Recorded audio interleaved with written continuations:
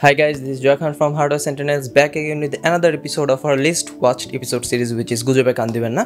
And এই সিরিজটাতে আমরা try করে হচ্ছে আমাদের আশেপাশে যত টেক ওয়ার্ল্ডের আশেপাশে যত লিকস অ্যান্ড রিউমার্সগুলো চলতেছে সেগুলো সম্পর্কে আপনাদেরকে কিছুটা আইডিয়া দেওয়ার। And this is the 8th episode of it I believe. And আর দেরি না করে আজকে দেখে আসি যে আমরা কোন কোন নিউজ নিয়ে কথা বলবো। প্রথমে কথা বলবো এনভিডিয়ার নতুন জিপিইউ লাইন আপের কিছু লিক্স নিয়ে, যেগুলো কিনা ফেক হতেও পারে নাও হতে পারে, লেটস সি। এরপর আসছে টেক জায়ান্ট অ্যাপল সম্পর্কিত কিছু তথ্য, যারা কিনা প্রথমবারের মতো ইন্টেলকে ডিচ করে দিয়ে তাদের নিজেদের ম্যানুফ্যাকচার করা প্রসেসর ইউজ করবে তাদের ম্যাকবুক এবং তাদের আইম্যাকে মোস্ট প্রবাবলি। এরপর কথা বলবো ইন্টেলের কুপার লেক প্রসেসর নিয়ে। এরপর আসছে এএমডি এর জিপিইউ নিয়ে সবার যে অবজেকশনটা থাকে সেটা হচ্ছে ড্রাইভার ইস্যু, সেটা ঠিক করার জন্য এএমডি নতুন কিছু পদক্ষেপ নিয়েছে, সেগুলো আপনাদেরকে জানাবো। এরপর আসছে ইন্টেলের নতুন জিপিইউ ইন্টেল DG1, সেটা লিক হওয়া বেঞ্চমার্ক নিয়ে কিছু তথ্য এবং সেটা আপনার জন্য কতটুকু ভালো হবে সেটা। এরপর আসছে Acer'ের নতুন একটি মনিটর যেটা কিনা খুবই হাই এন্ড। আর শেষে কথা বলবো হচ্ছে ইন্টেলের কফি লেক ডিসকন্টিনিউশন নিয়ে। সো এই নিয়ে আজকে আমাদের গুজবে কান দিবেন না 8th এপিসোড। এবং ইন্ট্রো দেখার ফাঁকে আমাদের চ্যানেলটা সাবস্ক্রাইব করে ফেলেন অ্যান্ড লেটস গেট স্টার্টেড।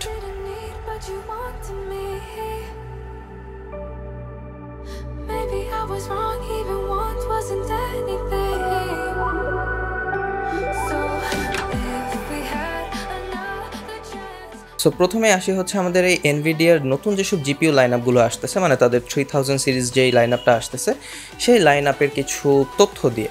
তো এই 3000 সিরিজের বেশ কিছু বেঞ্চমার্ক এবং তারা কীরকম টাইপের হতে পারে সেরকম কিছু আইডিয়া দেওয়া হয়েছিল আমাদের গত এপিসোডে, মোস্ট প্রবাবলি গত HSB নিউজে, যেটা লিঙ্ক উপরে নিচে এই পাশে কোনো একটা জায়গায় দেওয়া থাকবে। সো পয়েন্ট হচ্ছে ফাইনালি এটার কিছু পিকচার লিক হয়েছে যে আমাদের এই জিপিইউগুলো দেখতে কীরকম হবে, এবং এই পিকচারগুলো খুবই ইউনিক। মানে যদি এই লিকগুলো সত্যি হয়ে থাকে তাহলে আমরা ফাইনালি অনেক বছর পর আমরা একটা নতুন টাইপের জিপিইউ দেখতে পাবো। এবং এই জিপিইউগুলোর বৈশিষ্ট্য হচ্ছে যে এটার নিচের সাইডেও একটা ফ্যান থাকে এবং উপরের সাইডেও একটা ফ্যান থাকে। তো এটা খুব ইউনিক একটা জিনিস, কারণ নর্মালি আমরা গত 7-8 বছর ধরে মোটামুটি একই টাইপের জিপিইউ দেখতেছি যে এক সাইডে শুধু ফ্যান দেওয়া থাকে, এক সাইডে হিটসিঙ্ক অ্যান্ড এক সাইডে ফ্যান। তো এটা হইলে খুবই ভালো এবং থিওরিটিক্যালি এটার থার্মালসও বেশ ভালো আসার কথা। এখন প্রবলেম হচ্ছে এটা সত্যি হবে নাকি। পয়েন্ট হচ্ছে এনভিডিয়া অথবা AMD তারা প্রত্যেকবারই যেটা করে, তারা যখন একটা জিপিইউ ডিজাইন করে যে এই জিপিইউর পাওয়ার ফেজগুলো এরকম হবে, তার পাওয়ার ডেলিভারি এবং তার সব কিছু নিয়ে যখন সে ডিজাইন করে, মানে পিসিবিটা যখন ডিজাইন করে, তো পিসিবি ডিজাইন করার পরে এরপর তারা যখন ফাইনালি তাদের হিট সিঙ্ক এবং ফ্যান ডিজাইনে যায়, তারা অনেকগুলো মক আপ ডিজাইন বানায়। ওকে, সো প্রতিটা জিপিইউ রিলিজ দেওয়ার আগে তারা দেখা যায় যে 10-12টা ডিজাইন হচ্ছে তারা নিজেরা ট্রাই করে দেখে, এবং এই 10-12টা ডিজাইন ট্রাই করার পরে যেটা তাদের বেস্ট পসিবল রেজাল্ট দিতে পারে সেটাই পরে তারা হচ্ছে রিলিজ করে। তো এই 10-12টা রেজাল্ট আমরা কখনোই দেখি না। মানে এটা যে তারা ট্রাই করতেছে, এখন ট্রাই করার মধ্যে তাদের থার্মাল ইস্যু হইতে পারে, কোনোটায় হয়তো বা পিসিবি ড্যামেজ হইতে পারে, কোনোটায় হয়তো বা পাওয়ার ডেলিভারি, মানে দেয়ার could be lots of issues. তো যেগুলোতে ইস্যু হয় ওগুলো ডেফিনেটলি আর রিলিজ করা হয় না এবং ওগুলো আমরা দেখিও না।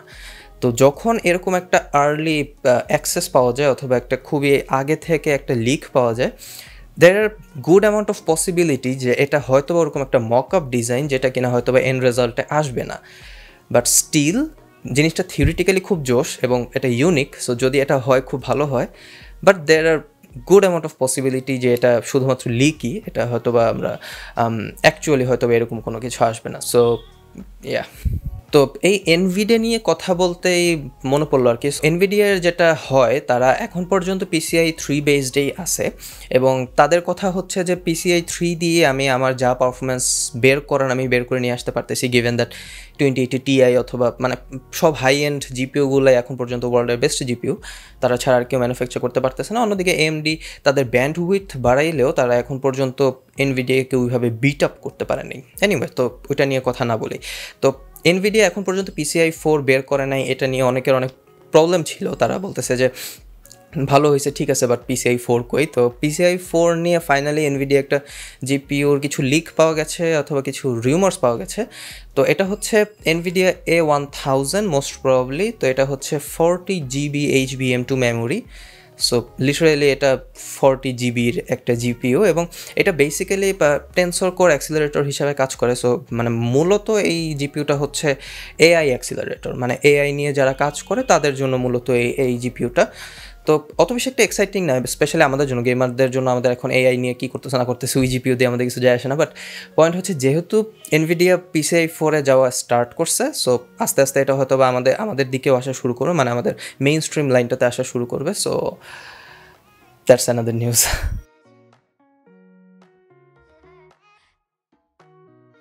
নেক্সট নিউজটা বেশ আমার কাছে বেশ ইন্টারেস্টিং লাগছে। সো অ্যাপেল কয়েকদিন আগে তাদের WWDC গেছে। সো WWDCতে অ্যাপেল তাদের নতুন iOS, তাদের নতুন যত ওয়াচ OS, মানে তাদের সফটওয়্যার বিষয়ক যত আইডিয়া দেওয়ার সমস্ত কিছু আইডিয়া দিয়েছে। তো পয়েন্ট হচ্ছে অ্যাপেল ফাইনালি লাইক লিটারালি একদম তাদের ম্যাকবুকের স্টার্ট থেকে লাইক 2009 মোস্ট প্রবাবলি, মানে একদম 2007-8 একদম ফার্স্ট থেকেই তারা হচ্ছে ইন্টেলের CPU ইউজ করে আসছিল, এবং তাদের জিপিইউ হিসেবে অলওয়েজই থাকতো তাদের AMD এর জিপিইউ, তাদের রেডিয়ন প্রো অথবা এরকম জাতীয় কোনো কিছু। তো এত বছর পর্যন্ত সব OEM অথবা সমস্ত ল্যাপটপেই মূলত ইন্টেল ইউজ করা হতো, কিছু কেসে হয়তো বা AMD ইউজ করা হতো। সো ফাইনালি যখন ইন্টেল আর 14 ন্যানোমিটার থেকে সরতেছে না, লাইক তারা তাদের অ্যাপেলের এটা খুব বড় একটা প্যারা, কারণ অ্যাপেল ট্রাই করে যতটুকু পসিবল ব্যাটারি এফিশিয়েন্ট হতে।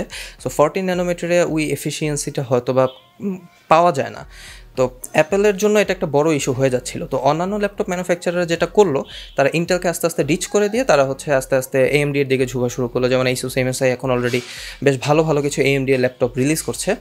তো ওই দিকে অ্যাপল AMDর দিকে সুইচ না করে তারা এখন নিজেরাই নিজেদের সিলিকন বানানো স্টার্ট করলো। সো অ্যাপল এখন থেকে ARM বেসড কিছু ম্যাকবুক বের করবে তাদের নেক্সট লাইন আপের ভিতরে। সো এন্ড অফ দিস ইয়ারে তাদের ARM বেসড কিছু ম্যাকবুক আমরা হয়তো ফাইনালি চোখের সামনে পাবো। তো এই জিনিসটা আমার কাছে অনেক বেশি ইন্টারেস্টিং লেগেছে, কারণ Apple is the type of company যারা কোনো কিছু শিওর না হয়ে বের করে না। সো এটা নিয়ে অনেকে অনেক কিছু বলে যে অ্যাপেলের যেসব ইনোভেশনগুলো আছে সেগুলো অনেক পরে আসছে। যেমন অ্যান্ড্রয়েডে হয়তো যেসব ফিচারগুলো আমরা অলমোস্ট 10-12 বছর আগে থেকে দেখে আসতেছি, অ্যাপেল হয়তো সেটা অনেক পরে অ্যাড করতেছে। বাট পয়েন্ট হচ্ছে তারা যেটা অ্যাড করে সেটা তারা মোটামুটি শিওর হয়ে অ্যাড করে যে it will work. I am not a Android হেটার or anything, but Android অথবা অন্যান্য OSগুলোতে যেটা হয়, অনেক ফিচার প্রপারলি কাজ করে না, it's there but it doesn't work properly. Apple এই জিনিসটা থেকে সরে আসে, তারা ফিচার হয়তো বা কম দেয়, বাট যারা যেটা দেয় সেটা মোটামুটি কাজ করে।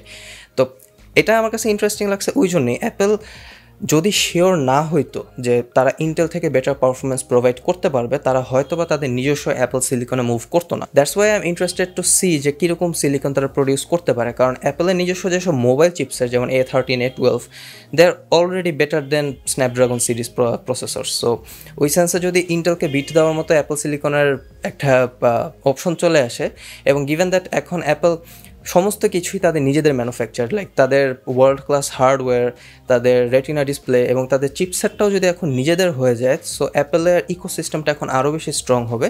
যেটার একটা সামান্য উদাহরণ পাওয়া গেছে হচ্ছে তাদের নতুন macOS সফটওয়্যার আপডেটে, যেটা হবে হচ্ছে বিগ সার, যেটা অনেকটা অ্যাপল iOS-এর মতো দেখতে, মোর ইউজার ফ্রেন্ডলি, এবং মানে ওভারঅল লুকটা হয়তো বা iOS-এর মতো হবে macOS-টা। So really interested for this, দেখা যাক কী হয়। আচ্ছা, সো নেক্সট হচ্ছে ইন্টেলের কিছু নিউজ। ইন্টেলের কুপার লেক, মানে ইন্টেলের মাসালে অনেকগুলো লেক আছে, তো এতগুলো লেকের মাঝখান থেকে এটা Cooper lake. So this is necessarily, এটা হচ্ছে জিওনের নতুন সিরিজ বলতে পারেন, যে ইন্টেলের 3rd জেনারেশন জিওন প্রসেসরস হবে এগুলো। সো বেশ কিছু লিক্স পাওয়া গিয়েছে তাদের প্রসেসরগুলো নিয়ে, এবং একটা specific processor that will be 28 core and 56 threads. So Xeon প্রসেসরে কোর অ্যান্ড থ্রেড অলরেডি বেশি থাকে, সো 28 কোর অ্যান্ড 56 থ্রেড অতটা ইন্টারেস্টিং না হলেও আমার কাছে পার্সোনালি যেটা ইন্টারেস্টিং লাগছে সেটা হচ্ছে BF16 সাপোর্ট। সো BF16 জিনিসটা যদি ভালো মতো না বুঝেন, এটা হচ্ছে bFloat16 বেসিক্যালি। সো এটা হচ্ছে AVX 512-এর কিছু ইনস্ট্রাকশন সেট, যেটা ইউজ করে আমাদের AI অ্যাক্সিলারেশনের কাজটা আরও বেটার হয়। সো যেহেতু ওয়ার্ল্ড অলরেডি AI এর দিকে ঝুঁকতেছে, Nvidia AI বেসড GPU বের করতেছে, এবং গিভেন দ্যাট AI নিয়ে অনেক বেশি কাজকর্ম করা হইতেছে, কিছু নিউজ আমরা দেখতে পাই আশেপাশে। সো এই প্রসেসরগুলো AI বেসড কাজকর্মের জন্য আরও বেশি ভালো হবে আর কি, আরও বেশি বেটার হবে। সো 2021-এর প্রথম দিকেই অথবা মিডলের দিকে, মানে ফার্স্ট কোয়ার্টার অথবা সেকেন্ড কোয়ার্টারের দিকেই হয়তো চলে আসবে। That's it.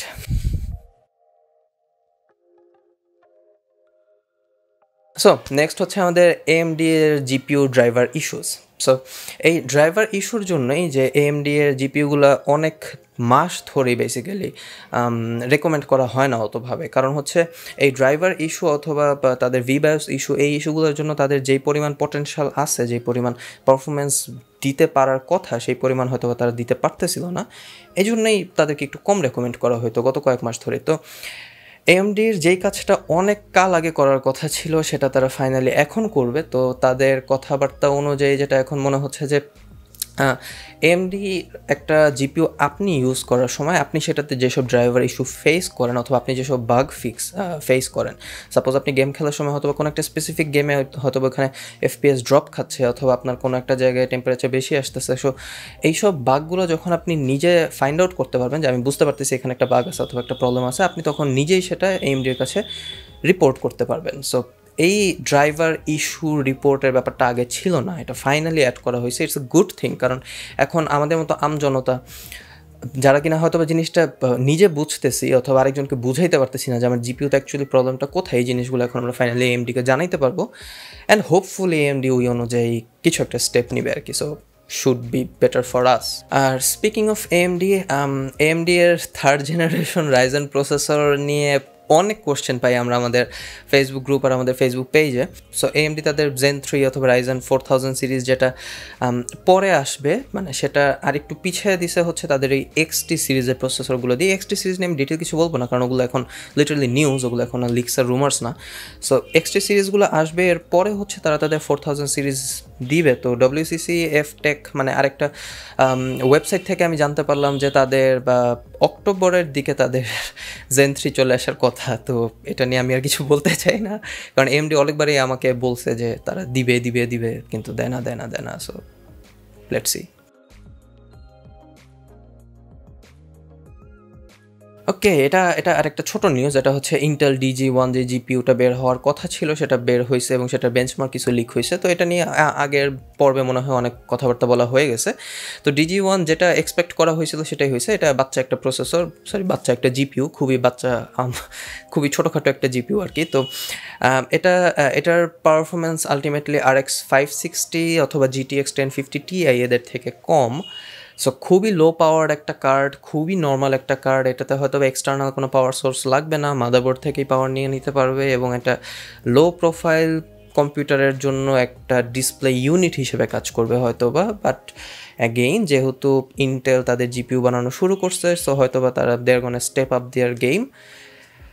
অ্যান্ড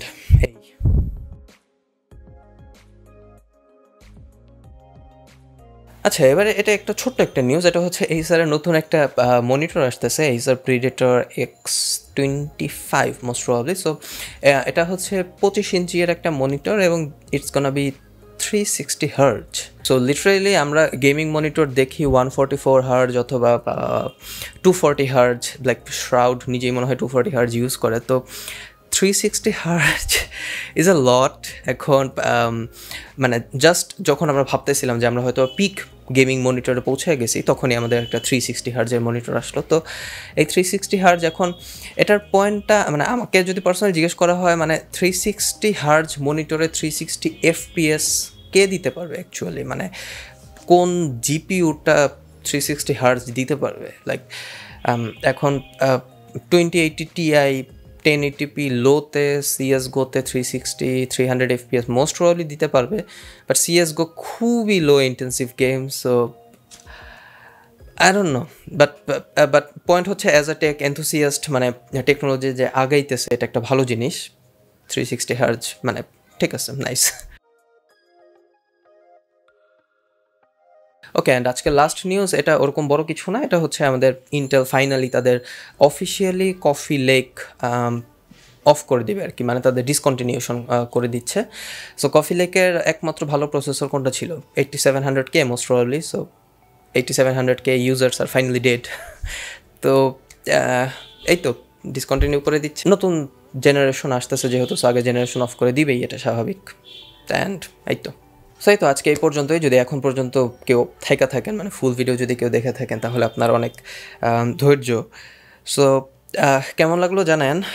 আমরা দুইটা সিরিজ এখন থেকে মেনটেন করবো, এই গুজবে কান দিবে না সিরিজ আর হচ্ছে HSB নিউজ সিরিজ। গুজবে কান দিবে না তো শুধু take and rumours and leaks থাকবে, আর HSB নিউজে অ্যাকচুয়াল নিউজগুলো থাকবে যেগুলো কিনা কিছুটা হইলেও রিলায়েবিলিটি আছে অথবা কোনো রিলায়েবল সোর্স থেকে পাওয়া হয়েছে। তো আমাদের ফেসবুক গ্রুপ আর ফেসবুক পেজের লিঙ্ক নিচে দেওয়া থাকবে, ওইখানে অ্যাড হয়ে নিতে পারেন। যে কোনো ধরনের কোশ্চেন্স অথবা সাজেশন আমাদেরকে দিতে পারেন থ্রু দেয়ার। ভিডিওটা ভালো লাগলে কমেন্ট করেন, লাইক দিয়ে নেন, আমাদেরকে শেয়ার করেন। আজকে এই পর্যন্তই, সাইনিং আউট।